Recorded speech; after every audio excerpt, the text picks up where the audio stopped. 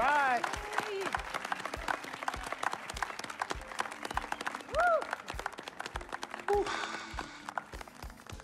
All right. Hello. Okay, well, I'd like to thank everyone for coming here today. I especially like to thank God, my Lord and Savior, my family, my agent, Mr. Don Pagnotti, twin sister and manager, Cece, my lady. Thank you guys for all your support. I'd also like to thank all the fans, and all the people out there who consider themselves an FOF, a friend of Freak. My free agency has been nothing short of amazing. And frankly, it has been a dream come true. But like most dreams, the reality is very different from what I imagined. Though I wouldn't change a thing about this period and the time I spent in the NBA, I can honestly say that nothing has been more gratifying and more difficult than choosing where to play next year. I sought the wise counsel of my loved ones. Nothing puts me at ease more than knowing that regardless of my decision, you guys will be there for me no matter what. Now, there are so many wonderful teams in the league, each filled with stellar talent and all vying to be #1. For me, there's nothing more important than winning and surrounding myself with those who feel just as passionately about the game as I do and have an unrelenting desire to win a championship ring. That's what matters most to me. It is for this reason, above all, I've decided to choose the Portland Trail Blazers. Yeah! PDX, baby. Portland.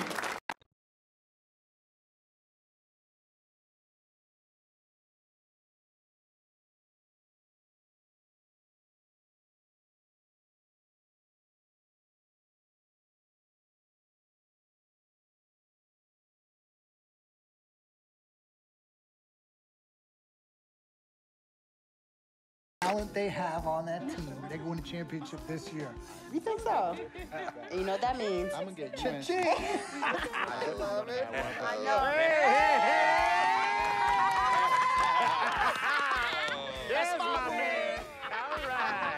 All right, son. Congratulations. I've been running. 3 letters, M-A-X, baby.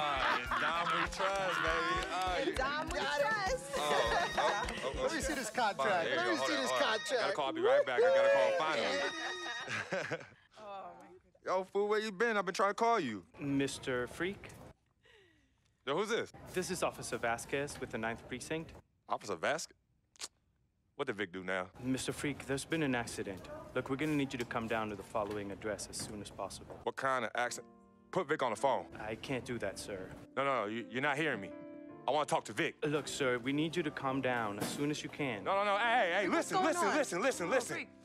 Put down the phone, and I don't want to hear it get picked up until Victor Van Leer's on the give me phone. the phone. Put Vic on the phone. Mr. Freak, Mr. Van Leer was killed in a car accident. What's going on? Give me the phone. The car he was driving was registered to you. We were able to identify him from the Listen flyers to in his me. possession. Freak, I give don't me the want to phone. talk to you no more. Freak, give me the phone.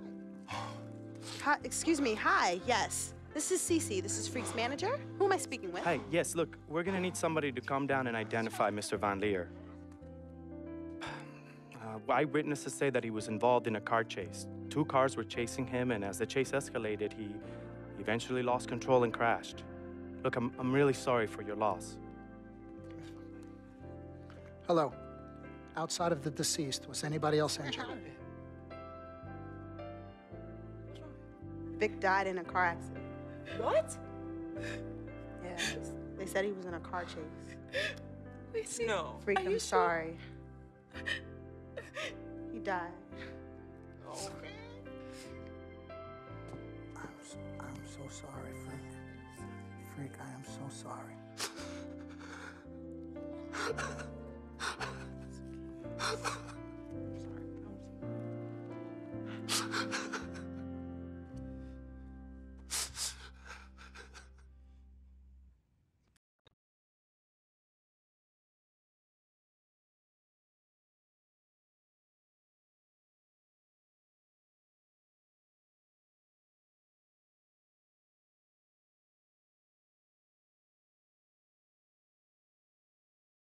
Sis, all started here.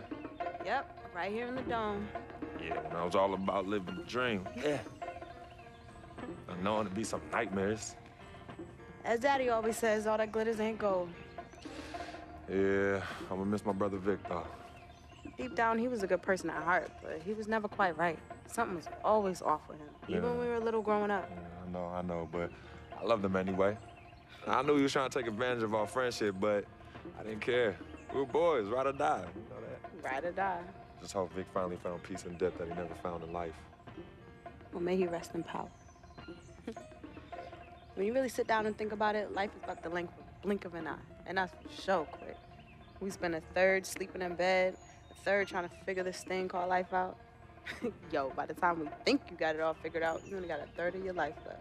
Yeah, life's a trip. Say that again. Life's a trip.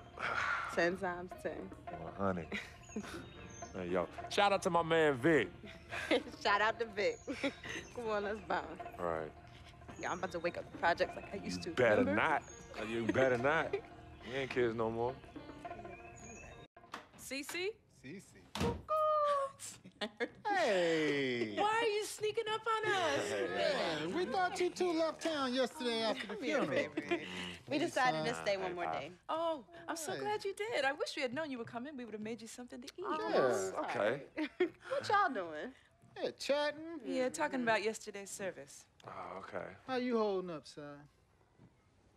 You know what? I'm okay, Pops. But you know what? We love you two so much. And it's only now that I'm realizing how much you two sacrificed for Cece and myself. Hey, you know, Vic didn't really get to know his father growing up. And we were lucky to grow up in a household with two loving parents. And you know what's sad to say? People thought we had a highly unusual home in the project. Yeah, folks always talk about the negative effects of boys with no father in the home, but it affects girls too. And it's helped me in my relationships with men in my life. What man? Anywho, I know that all men are not dogs because I had a great father in the home. You, Daddy. I was there too. He didn't do it alone now.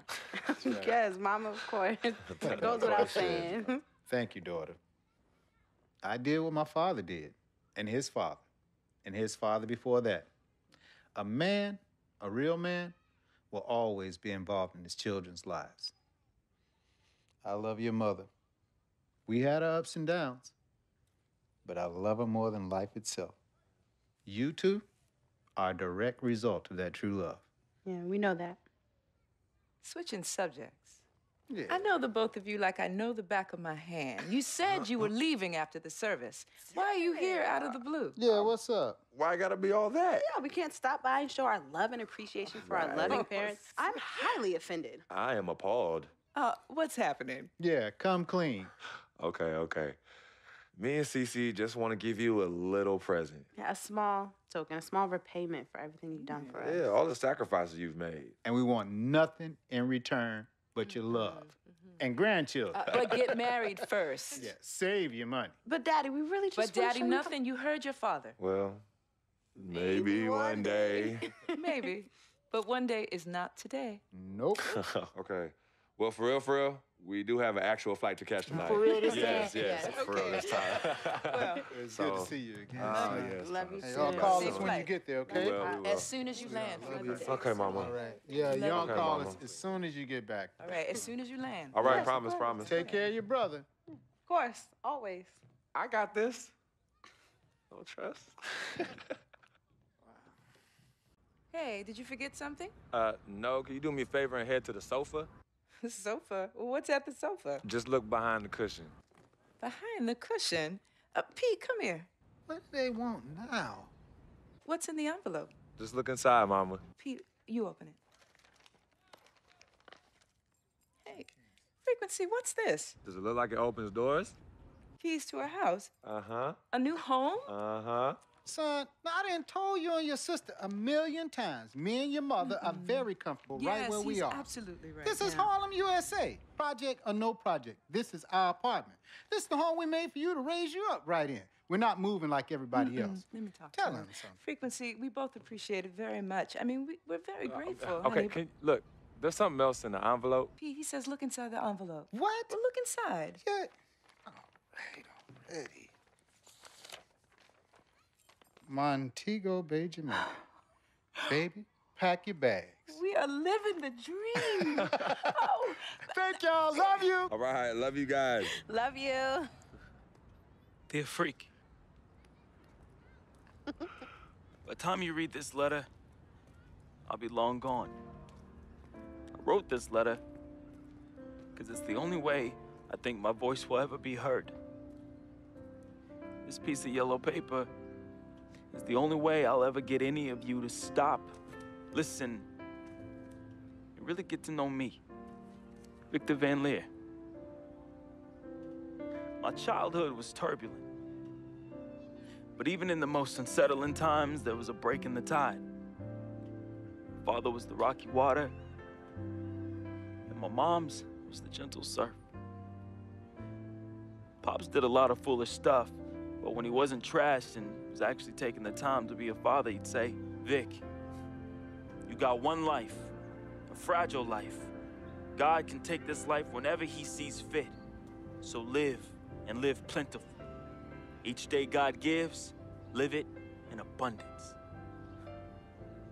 My pops was a smart dude, the most dangerous kind, educated and street smart. And this apple didn't fall too far from the tree. My mom's, yo, she was an angel. No matter how heavy the hand, she would do anything for me.